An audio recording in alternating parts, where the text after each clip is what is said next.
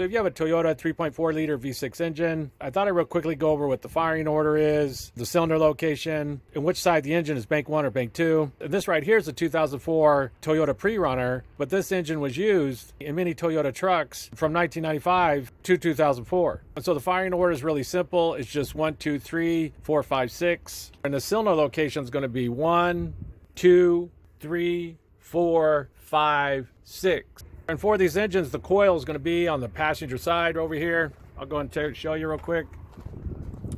These are going to be the coils, and the spark plug wires are going to run from the driver's side over to here. So they're going to be jumpered over to here. Each cylinder on this passenger side is going to have a coil, and then the spark plug wire is going to run to the other side. If you look on your wires, you're going to see that they'll be numbered to which ones they go to. So right here, you got 1, 3, 5 right here, to which cylinders they're going over here on.